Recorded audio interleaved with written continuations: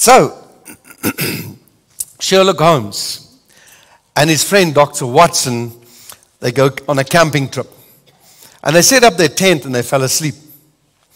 In the middle of the night, some hours later, Sherlock Holmes wakes up and he shakes his friend and he says, "Watson, look up into the sky and tell me what you see."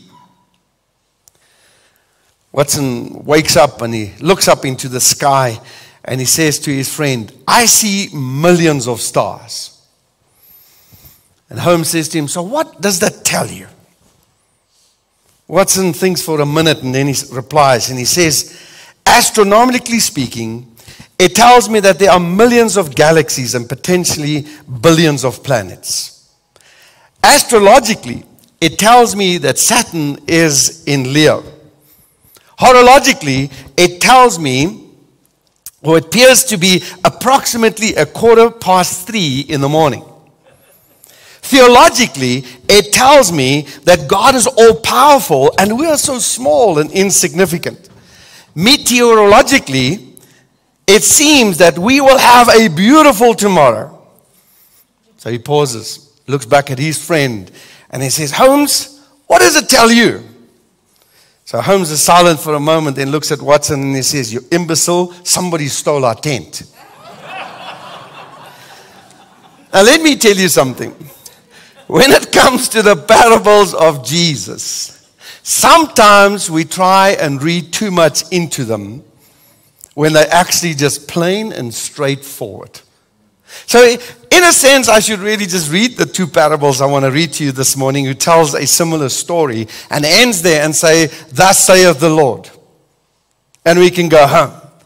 But let me elaborate a little bit and help Jesus out a bit, because then you and I will really understand what he's saying. Mark chapter 4. Won't you turn with me to Mark chapter 4, either on your cell phone, on your laptop, or in your paper Bible. And I'm going to read it to us this morning. Mark chapter 4.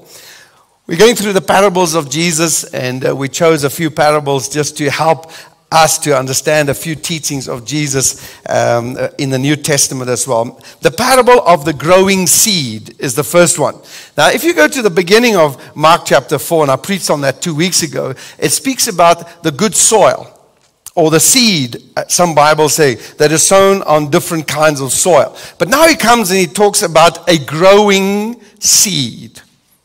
And I want you to understand that in the heading there alone is a message. The growing seed. He also said, "This is what the kingdom of God is like.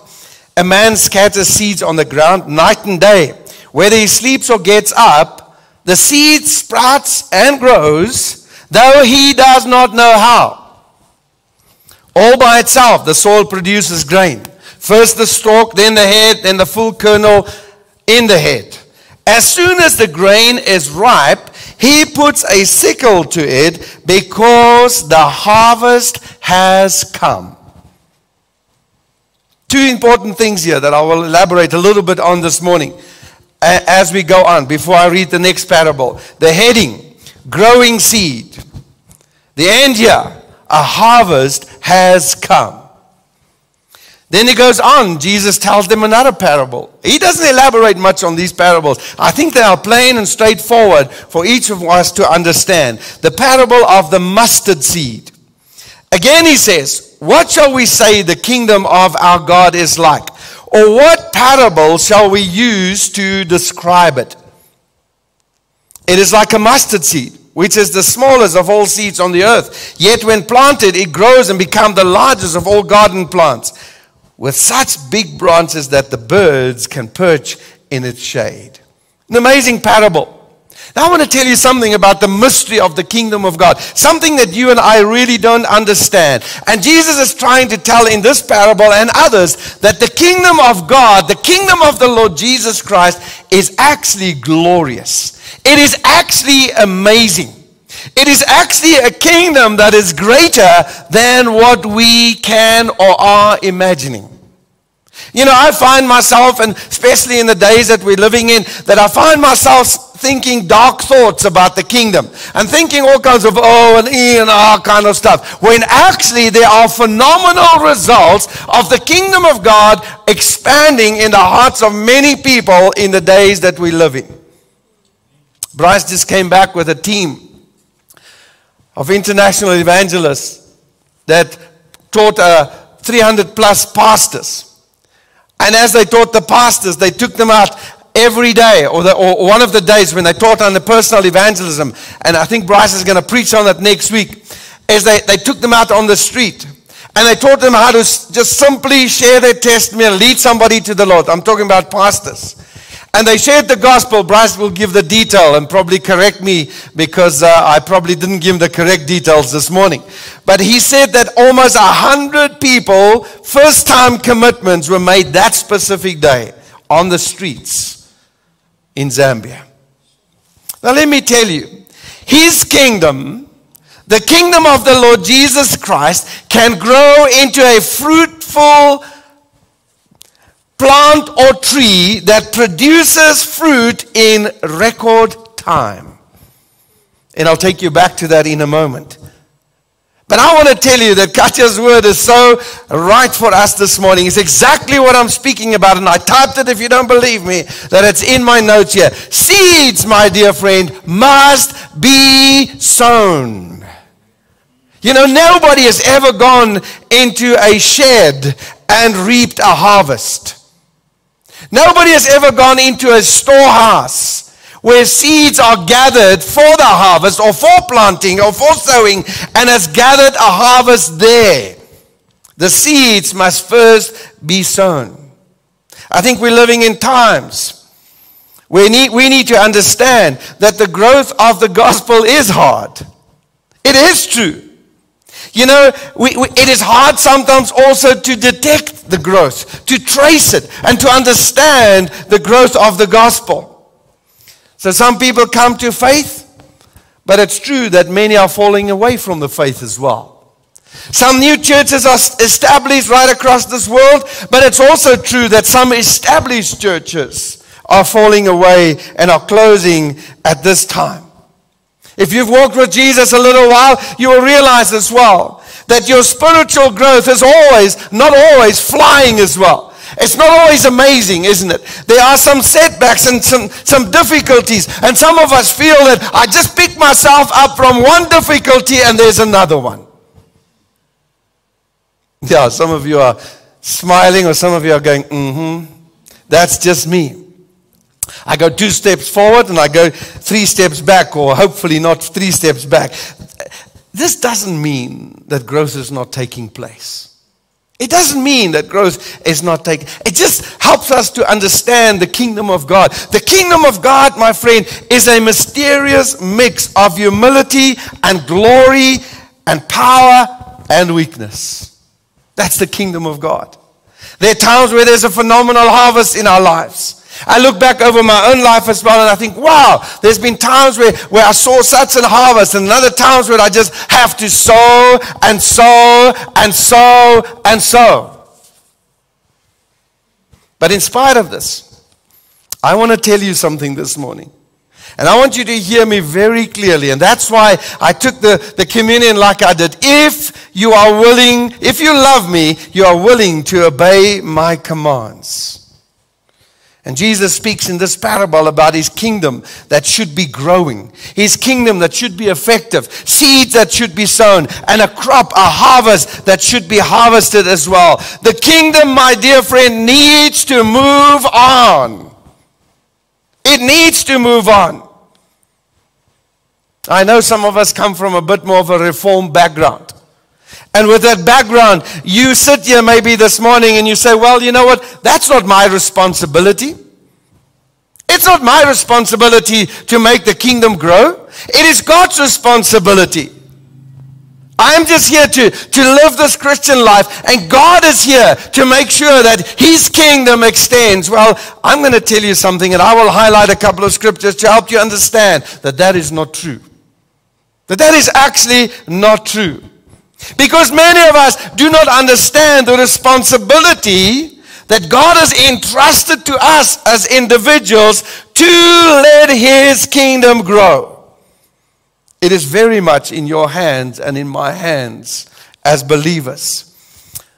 If you want to, otherwise you can just listen to it. Romans chapter 10, verse 10 to 21. Listen to the writer here. Paul writes and he says, for it is with your heart that you believe and with your mouth that you confess. Or let me go back. It is with your heart that you believed and are justified. It is with your mouth that you profess your faith and are saved. Can you get the package deal there? It's not one or the other, it's both. It is in my heart that I believe and I'm justified. It is with my mouth that I'm confessed and I'm saved. Now listen to verse 11 of that same passage. It says this, anyone who believes in him will never be put to shame. For there is no difference between the Jew and the Gentile. The same Lord is Lord of all and richly blesses those who call on him. Everyone who calls on the name of the Lord will be saved. Would have been nice if he just stopped there. But he doesn't. Listen to what Paul says in the next verse. How then can they call on the name that they have not believed in? And how can they believe in the one of whom they have not heard? And how can they hear without someone preaching to them? And that's your job and my job. Not just the preacher, not just the evangelist. That is your job and my job in the world that we are living in. Verse 15 says, and how can anyone preach unless they have been sent? How beautiful are the feet of those who bring good news, the writer says. 1 Corinthians chapter 3, verse 1 to 15. I'll give you another example, where Paul writes, and he says the responsibility of extending the kingdom, let me tell you, my dear friend, rests on you and on me as believers. And if it fails, and if it doesn't extend, you and I will be held accountable before God one day. That's the bottom line. Listen to 1 Corinthians 3, verse 1 to 15. And they were arguing, and he's writing to leaders here, the church leaders. And they were arguing, and the one was saying, I'm from Apollos, I'm from this one, I'm from Paul, I'm from that one. And there were all these factions of who was their real leader. And then Paul says, after all, man, what is Apollos and what is Paul? Only servants. But, listen to us, through whom you came to believe. As the Lord assigned to each his task. I planted, Apollos watered, but God made it grow. Okay, so here's a partnership. You are in partnership with the Lord Jesus Christ. But let me tell you, it seems like you and I have the full responsibility to sow the seeds. God will make it grow. But you and I have the responsibility to sow the seeds. Then Paul says, so neither the one who plants nor the one who waters is anything, but only God who makes it grow. The one who plants and the one who waters have one purpose, and they will each be rewarded according to their own labor. For we are co-workers with God in his service. You are God's field, God's building. By the grace God has given me, I laid the foundation as a wise builder.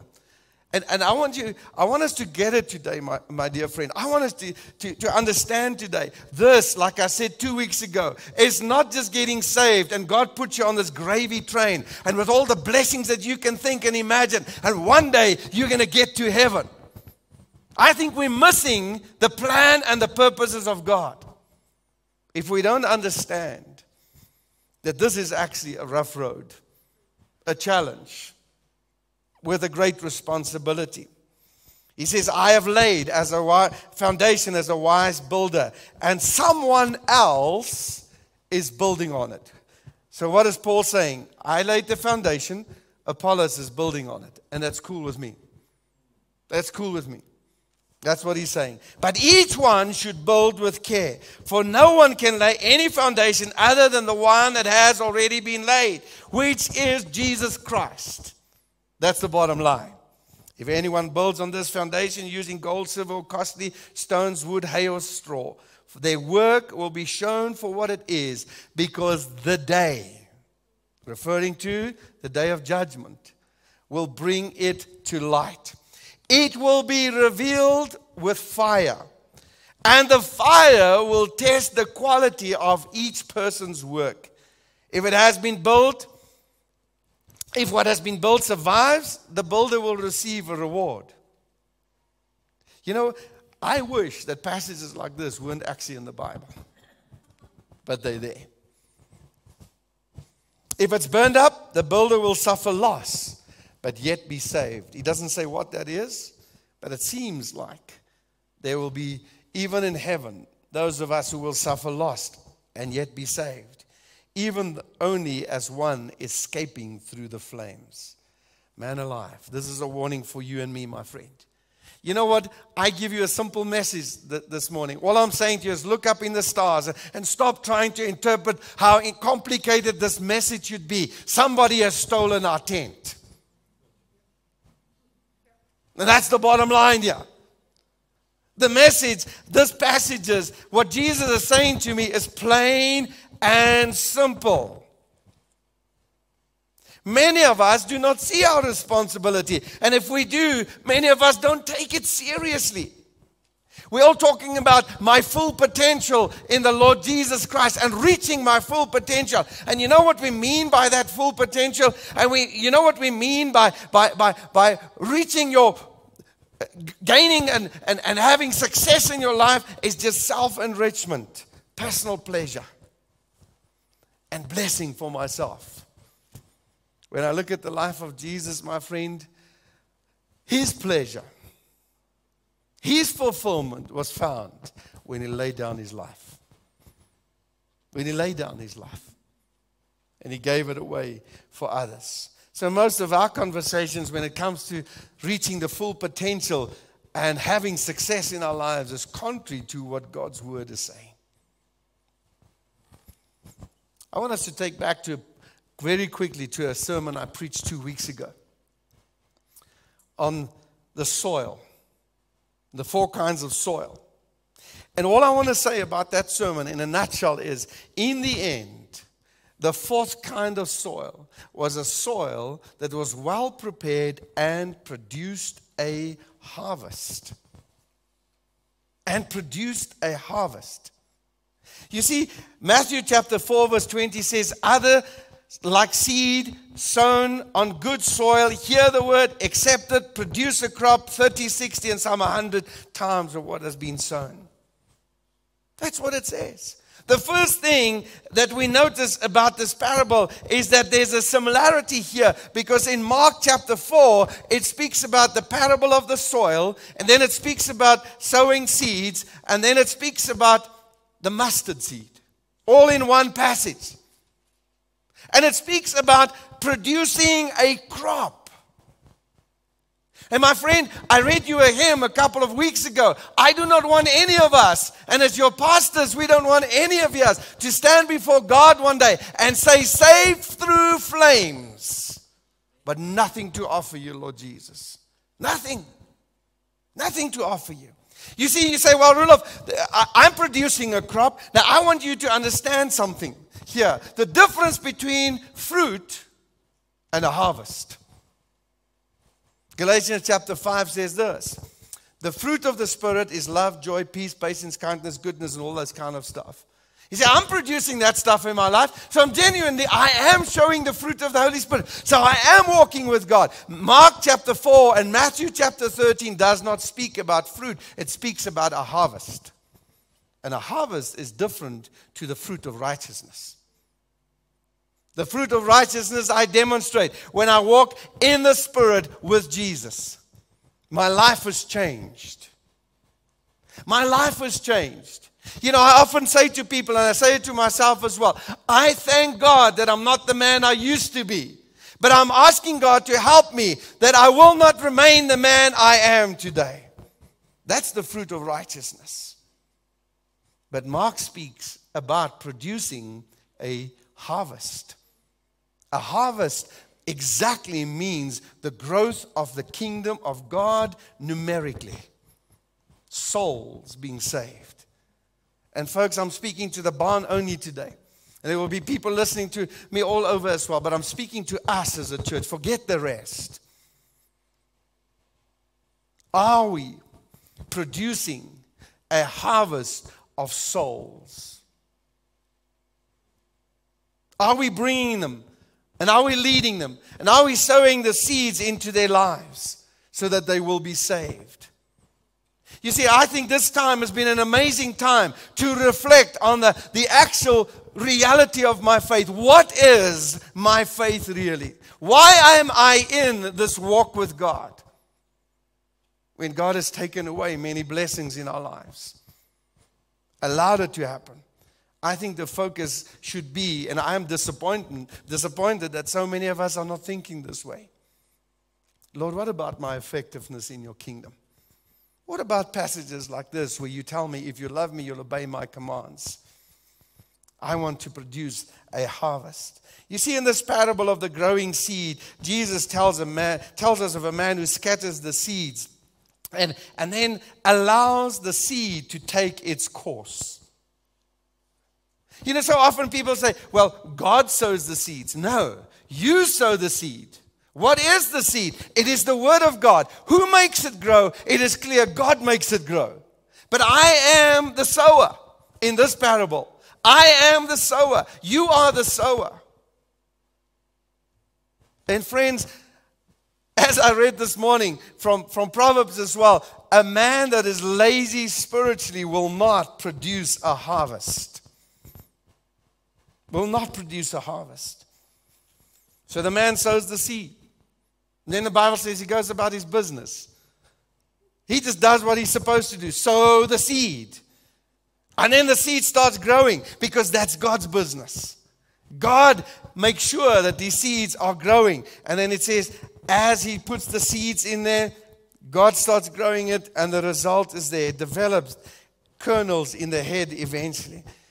See, Jesus tells you and me, I am not responsible for your spiritual growth, but I'm responsible to sow the seeds in your life for salvation and spiritual growth. The soil in this parable all by itself produced a harvest. That comes back to the passage, my friend, of a soil that is well prepared, a heart that is soft towards the things of God. We sow, but God makes them grow.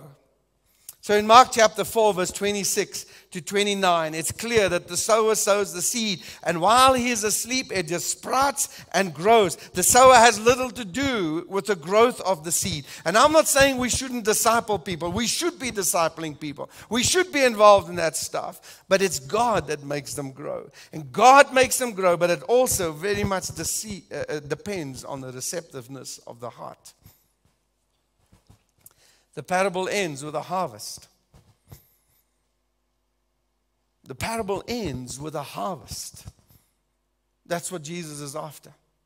You see, Jesus doesn't come here just to save or just to spread a good message. His aim was to bring people into a meaningful, committed relationship with Him. So the process is here, in my own life, a seed that is sown must grow and then must produce a harvest.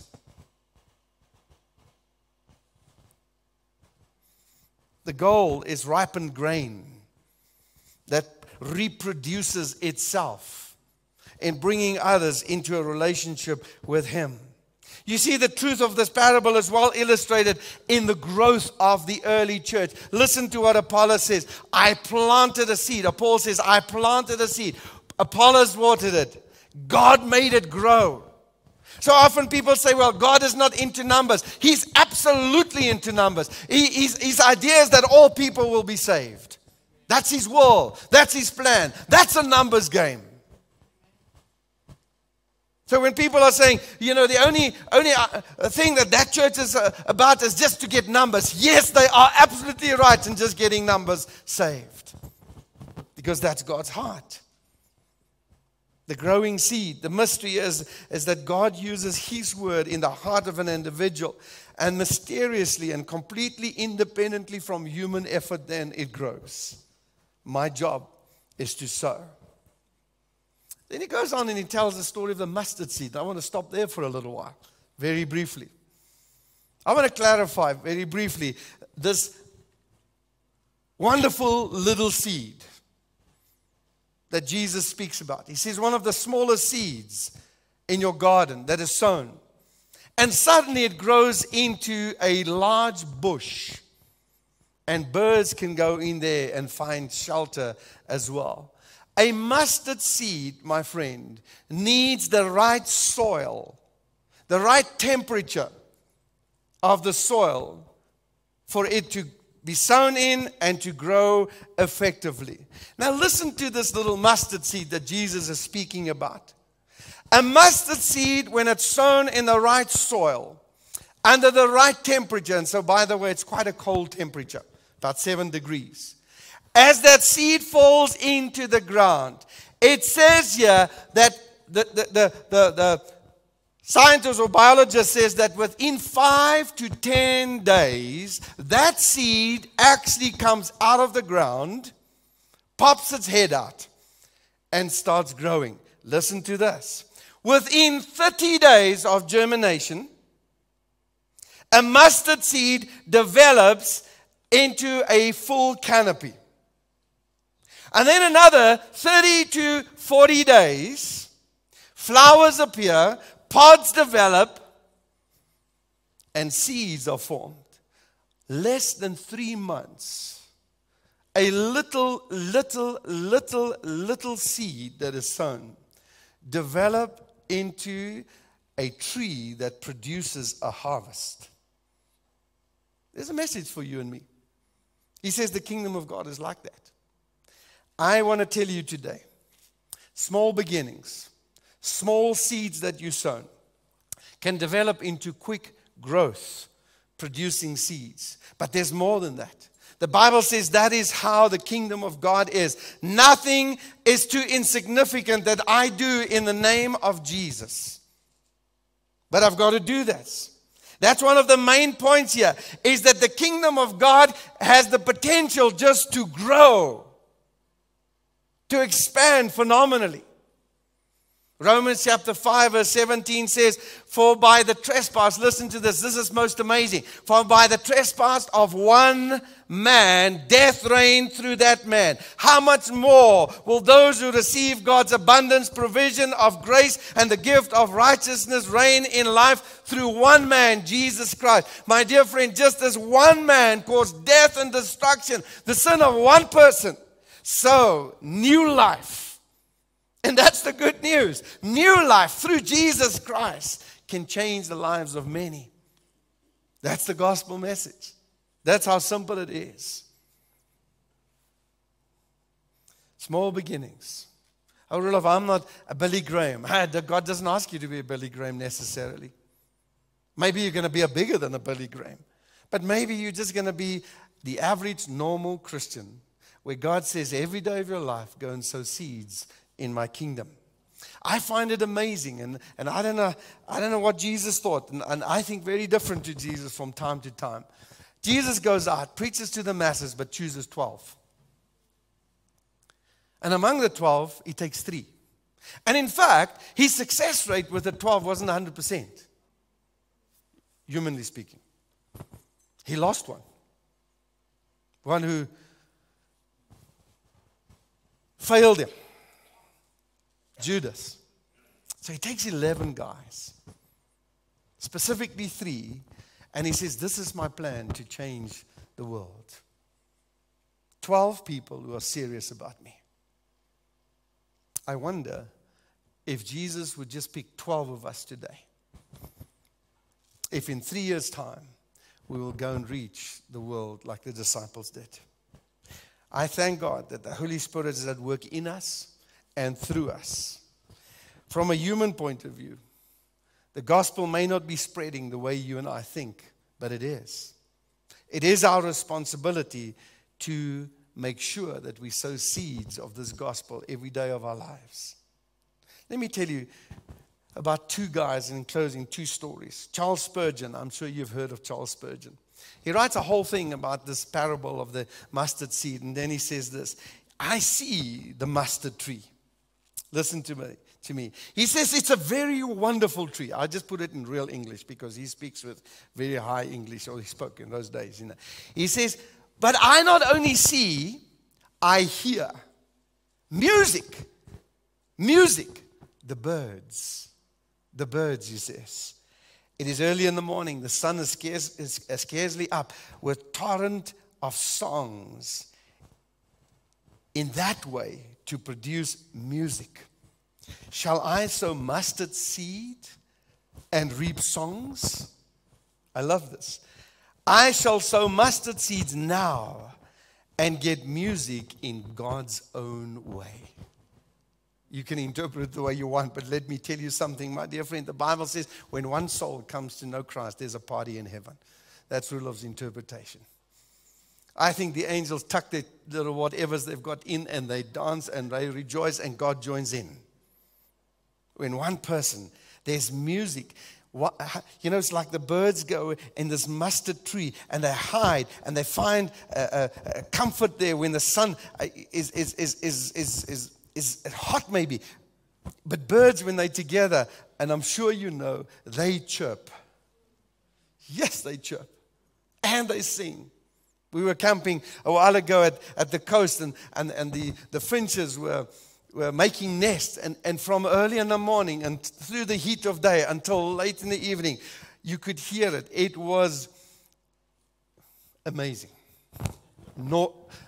Noisy, loud, busy.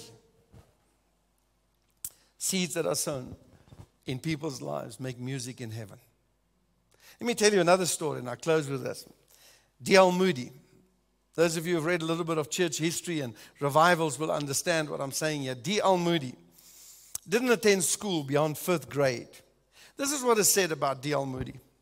He couldn't spell. His grammar was awful. His manners were often brash and crude. And he never became an ordained minister.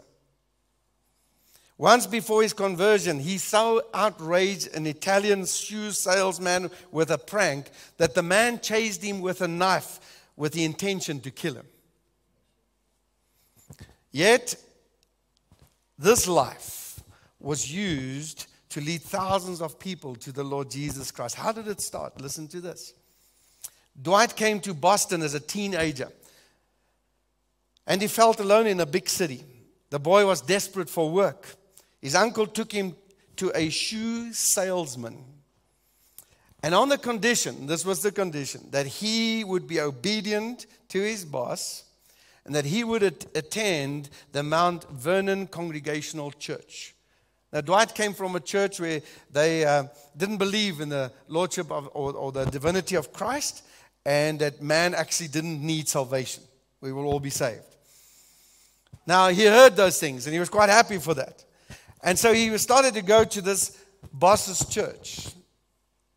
And his view was, I will enjoy life and get saved just before I die. That was his view. However, now, the children's church teachers normally come at night. But here's some good news for you. The kindness of his Sunday school teacher, Edward Kimball. Have you ever heard of him? Not. Have you ever heard of Moody? Yes. Turned young Moody into his lifelong friend, encouraged him to persist in his church attendance and regular Bible reading. Though Moody did not read the Bible, he didn't try, he couldn't read. He could not understand much, he thought. Kimball later said he had never seen anyone whose mind was as spiritually dark as Dwight Moody's. This changed on the 12th of April 1855. Kimball came to the shoe store to ask Dwight to commit his life to the Lord Jesus Christ. Moody listened carefully and became a Christian on that day. Immediately began sharing his faith with others, including his own family, but they wanted nothing to do with it. At first, Moody wasn't allowed to become a church member because he didn't give the right answers when the leaders asked him why or what Jesus did for him in his life. In fact, when they asked him and say, what did Jesus do in your life? He says, I wasn't really aware of anything that he did. That was his first answer. And so the leaders didn't accept him as a member in his church. Later, he moved to Chicago. He wandered in the streets, and he began to preach to boys And he started a Sunday school class, just like his teacher did, the man who led him to the Lord. His passion for souls and determination never allowed him to walk past somebody and not ask them whether they were a Christian or not. And obviously some did not like this at all. But it says that this guy, who started out as a shoe salesman, led more than 1 million people individually to Jesus Christ. My friend, mustard seeds. Mustard seeds. Small seed. Go and sow some this week. If you love me, you will obey my commands. Father, help us in Jesus' name to take your word seriously and be doers of your word.